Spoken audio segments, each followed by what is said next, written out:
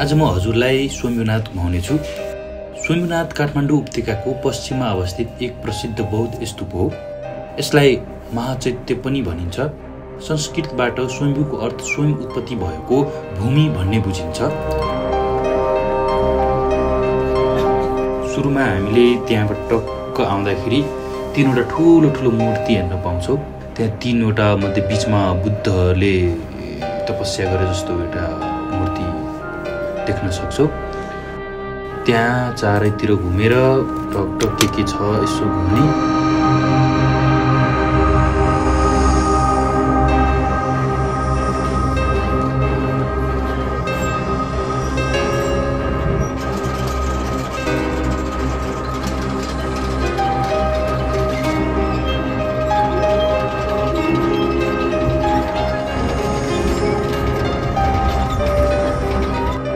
साइडबाट माथि जाने बाटो छ। माथि स्तूपनिर जाने बाटो, अनि स्तूपनिर जाने बाटो दुईटा छ। एउटा सिडीबाट, यो चाहिँ हिँडेर आउने जाने बाटो भयो सिडीबाट, अनि अर्को चाहिँ यो रोड बाटो भन्नाले गाडी साडी आउने बाटो। अनि त्यहाँ माथि गयो हामी। अनि त्यसपछि माथि हेर्दाखेरि यस्तो भिड आज लास्टै भिड थियो। त्यसपछि टक्क माथि गएर टक्क रोड गएर माथि गएर अनि उतापट्टि पश्चिमपट्टि अलिकति त्यो रोडको उत्तरपट्टिबाट माथि चढ्ने एउटा सरस्वती मन्दिर रहेछ। अनि त्यो मन्दिरमा गएर त्यहाँ पनि सिडी चढ्नुपर्छ, लास्टै चढ्नु पर्यो। म त गलेँ एकछिन। सरस्वती माताको दर्शन गरेर अनि चारैतिर घुमेर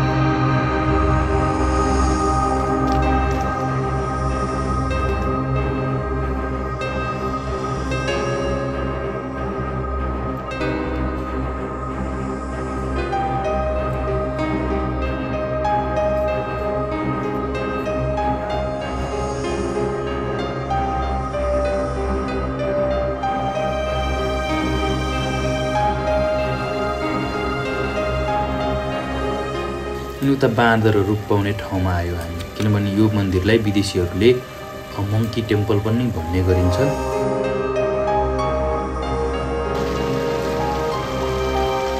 अनि एउटा झरना जस्तो रहेछ। त्यो झरनाको अगाडिपट्टि एउटा त्यो पैसा छिराउने ठाउँ रहेछ। त्यहाँ एकछिन बसेर यहाँ आएर प्रायः सबैले एकचोटि पैसा फाल्ने गर्छ।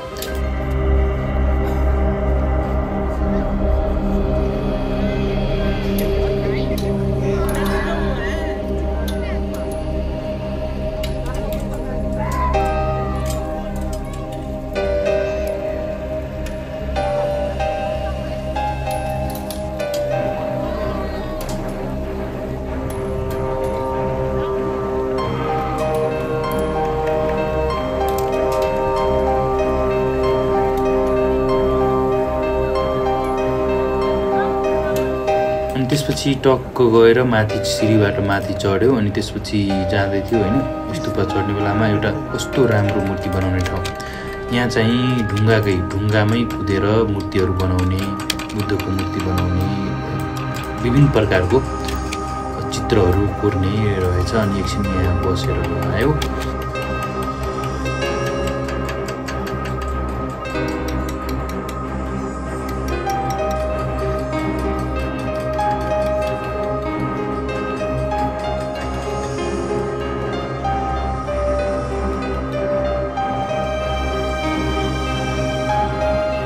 त्यसपछि हामी एकचोटि टक्क स्वयम्भू स्तूपनिर पुग्यो।